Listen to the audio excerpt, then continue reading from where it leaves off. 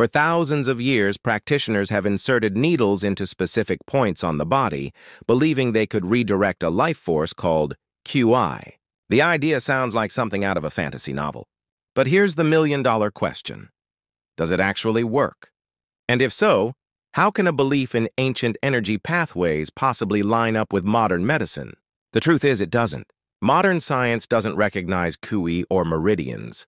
But that doesn't mean the practice is useless. Instead, what scientists have discovered is a powerful physiological mechanism behind the ancient art. When a needle is inserted, it doesn't redirect energy. It stimulates your nervous system. Many traditional acupuncture points are located right where nerves, blood vessels, and connective tissues are most concentrated. The tiny pinprick sends a signal through those nerves to your brain. In response, your brain releases a cascade of natural painkillers and feel-good chemicals, like endorphins. This natural pain relief is a huge reason why acupuncture is so effective for chronic pain. It's a form of what scientists call neuromodulation, a way of talking to your brain to change its behavior. So, does it work? The data says yes, especially for things like chronic back pain, headaches, and migraines.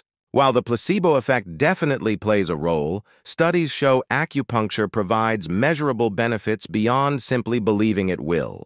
It's not magic, it's not even a mystery. It's a prime example of how an ancient ritual, based on one set of beliefs, can produce a very real, very measurable physical effect that modern science can now explain.